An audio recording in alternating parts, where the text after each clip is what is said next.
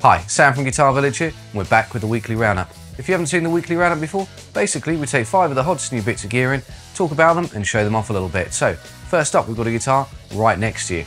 Here is a brand new Maton ER90 traditional model in.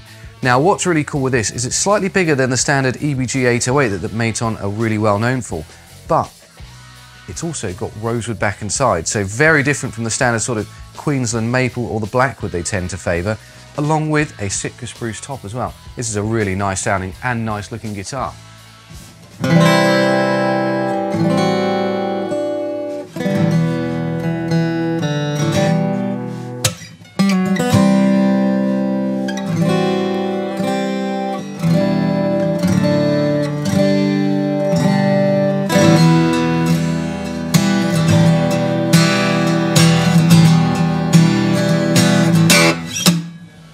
Okay, that's not the only Maton we've got in this weekly roundup. We've also got a very cute looking pre-owned EML6 mini Maton.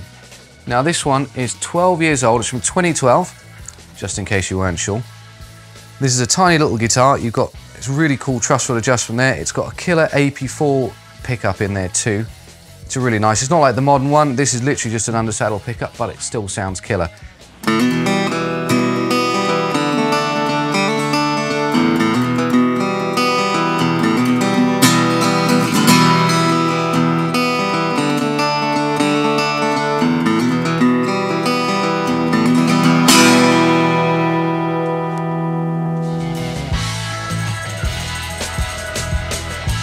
Alright, next up, another pre-owned gem. In fact, we've got a few pre-owned ones in this weekly roundup. Here we have a 2013, this is a HSS Select Strat. As you probably guessed already, this has got a gorgeous flame top to it. And I believe, what wood is the back on this one? It's an alder body on this. It's a really nice looking piece of wood actually. You don't tend to see that sort of grain on an alder body. Typically, you know, that's sort of reserved for ash. Now, one of the big selling points of these guitars, aside from the compound radius fretboard, what is really interesting with the fretboard is it's channel bound. So it's a maple neck that they've literally inlaid the rosewood fretboard into. I mean, I wouldn't even know, how to start even thinking about doing that. So some really clever stuff from Fender. It's got a killer sounding pickup on there. In fact, all the pickups are good, but I really especially like that bridge humbucker.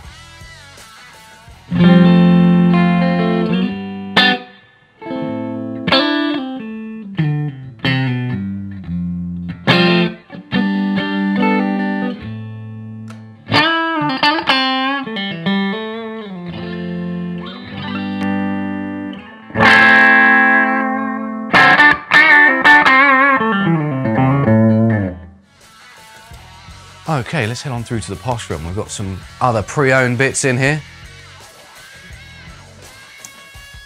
All right, so first up, let's go for the Billy Morrison model first. Now, I wasn't actually sure who Billy Morrison was when this guitar turned up, I must confess. I found out he's actually Billy Idol's guitarist, and this is a very cool guitar indeed.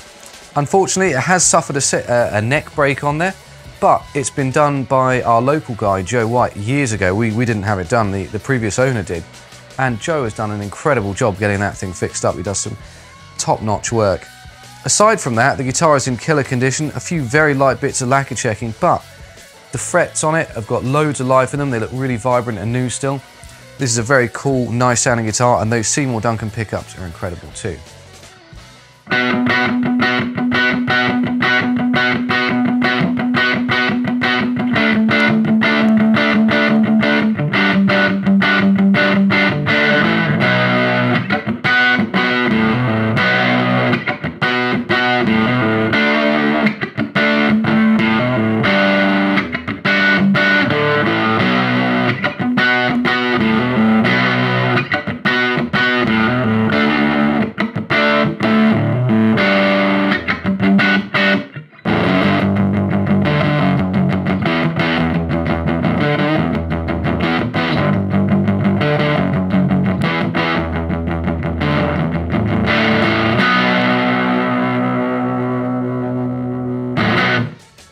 Alright, let's check out the final guitar in this weekly roundup, this one right next to me here.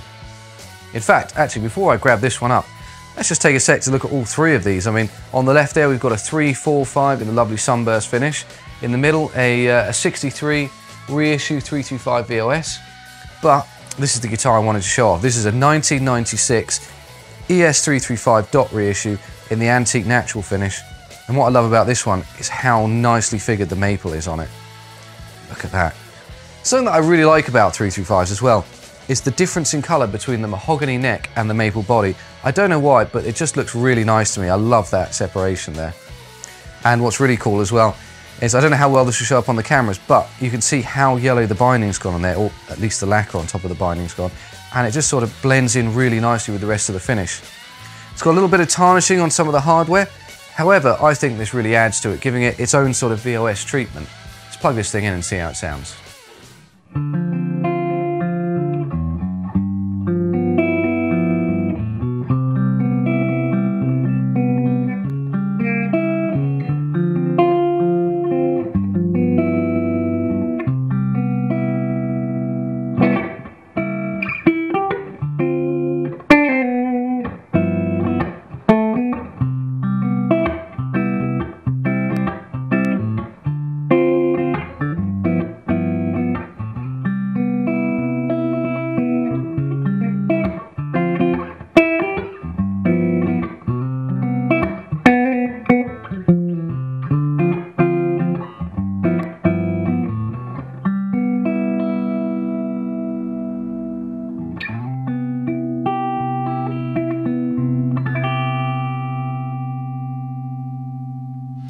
Okay, well, that's it from the weekly roundup. I'm Sam Cody. As always, thanks for watching, and if you want to find out any more about the guitar shown in today's video, the links will be in the description below.